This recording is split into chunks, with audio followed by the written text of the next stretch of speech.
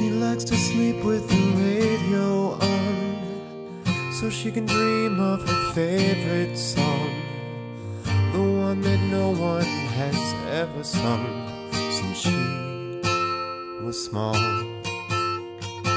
She'll never know that she made it up. She had a soul and we ate it up, thrown away like a paper cup.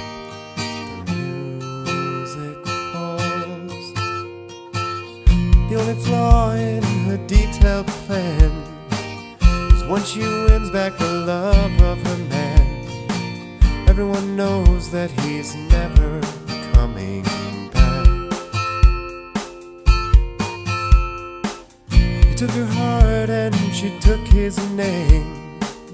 He couldn't stand taking all the blame, left her only with guilt and shame. And then she cried,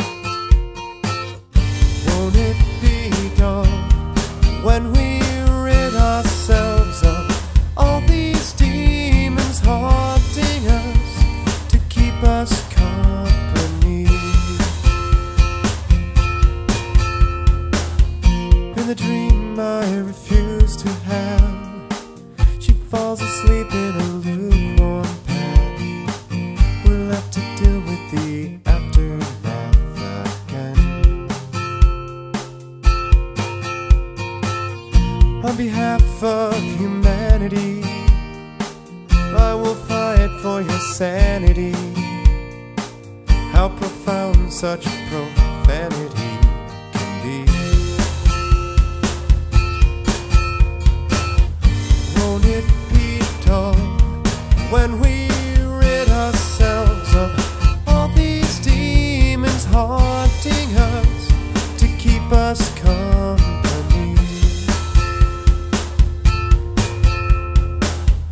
Won't it be odd to be happy like we always thought we're supposed to feel, but never seem to be?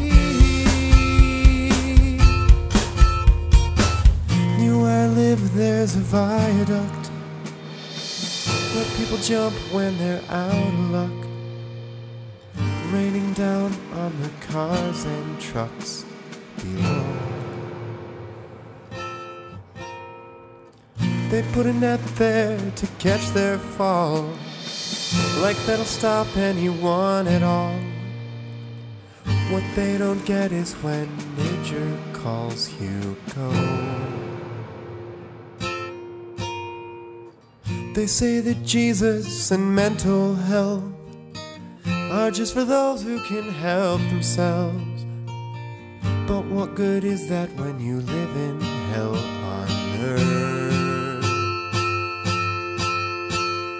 And the very fear that makes you want to die is just the same as what keeps you alive. It's way more trouble than some suicide is worth. Won't it be dull when we rid ourselves of all these demons haunting us to keep us company?